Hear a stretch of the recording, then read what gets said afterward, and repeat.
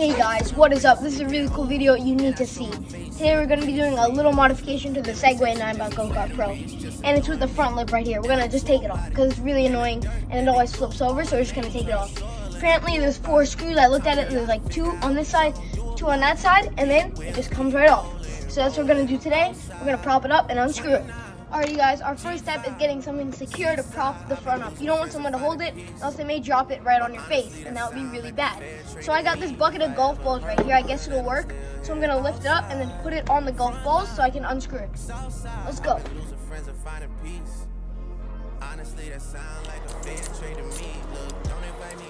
Alrighty, so we got this side off here. It took a little bit. I added an extra mount to make it a bit higher for the screwdriver. Now let's go to the other side. Okay, so I just realized there's actually 2 more screws that are under here that I didn't get to. One's right here, and then one is directly on the other side. So I'm just gonna unscrew those, and then I think we'll be good. All right, now for the moment of truth.